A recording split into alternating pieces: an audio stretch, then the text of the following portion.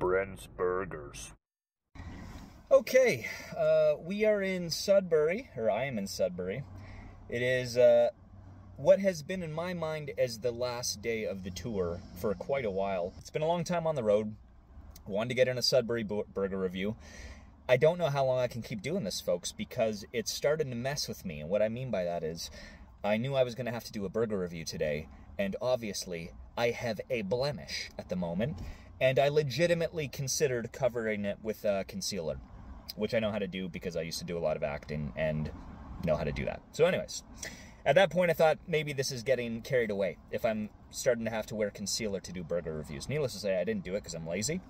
And I have gone to a place in Sudbury called Deluxe Burgers. Now, I struggled trying to decide where to go.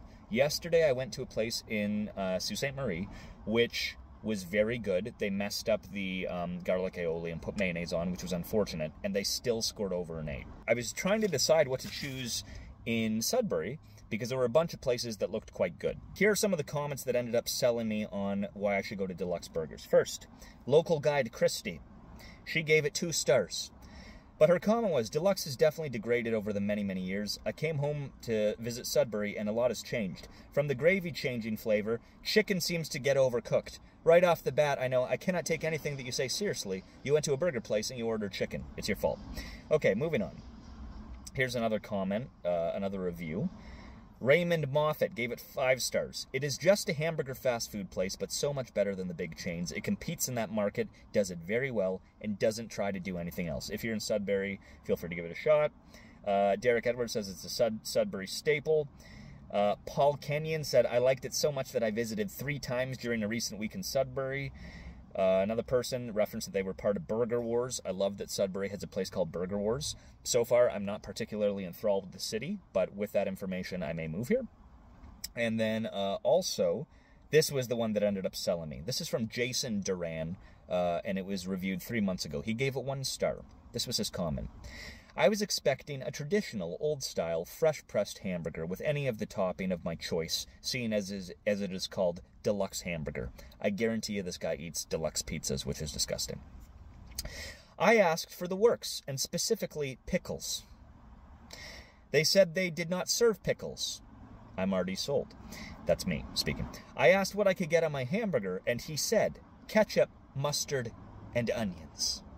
Now, onions, again, don't really need to be there. I would remove them. But the fact that they're basically limiting it to ketchup and mustard is just such a beautiful, wholesome thing.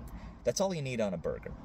I was shocked, but nonetheless excited to try it, blah, blah, blah. So yeah, he wasn't happy that he didn't get the pickles. I love the fact that they don't really offer a whole lot, and so I decided I would go there. All right, Deluxe Burgers. There's our little intro. Nice, sort of non-assuming paper bag. And we've got 2 burgers in here. Value, $3, okay? I'm not expecting them to be great. I'm expecting, like, maybe like a low 6. So probably, like, slightly better than McDonald's, but we'll see. It is quite greasy in the package. However, it's not, like, leaking all over the place. So that's sort of nice. Okay, let's look at the assembly here. Okay, it's, like, small enough. Like, here's the issue with this type of burger. It is basically like, it almost looks like the equivalent of like an M&M's Tasty Burger or a cafeteria burger, okay? It's very thin. I knew that going in. I looked at the photos, okay? But when you're that thin, the bun is obviously going to be, the ratios are all thrown off, okay? There are sesame seeds on the bun. It's concerning, okay? I'll give it a go. We'll see if we can get into that low 6. If they, in my mind, if they achieve mid 6 or above, they are exceeding expectations. Oh, condiment check. Condiments on the top. Sorry, this thing's in the way. Again, this is because they know what they're doing. Let's give it a go.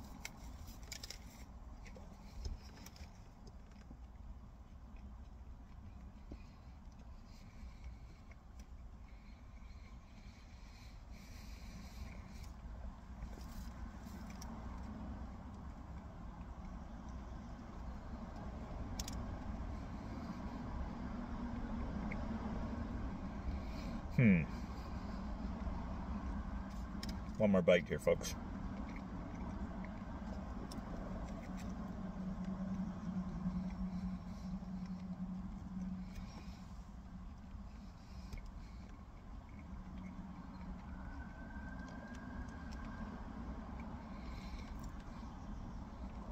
It's what I expected. It is comparable to a cafeteria burger from high school. It's better than those. It does taste fresher. Taste-wise, it's comparable. To get this into like the mid sixes or whatever, you would need a fair bit of ketchup or barbecue sauce added, which I could have added barbecue sauce. It is around where I thought. It's not as bland as I think Wayback in Manitoba. That was quite bland. It is a bit bland. I'm giving it like, I think it's hanging out around a 5.9. Not spectacular. It's not terrible. It's still better than pretty much any other food I could have ordered aside from pizza. So there you go. I might do another one if I'm feeling like really sort of like I want to splurge tonight. Then maybe I'll go get like a somewhat more gourmet-esque one. But that might be it for now. So Deluxe Burgers, good value, decent value, I should say.